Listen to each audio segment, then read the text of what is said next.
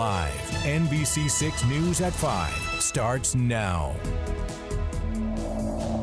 It's been 5 years since the tragedy that forever changed South Florida. It's like day one for me, honestly, even though I know it's 5 years later. 17 lives taken too soon. There's really no healing that you could have for losing your child. But the fight is far from over. You don't fix the problem by putting more guns inside the school. And the message from the victims' families echoes even louder. And try to have a positive impact and try to prevent this from happening again. A reminder that we will never forget the Parkland 17.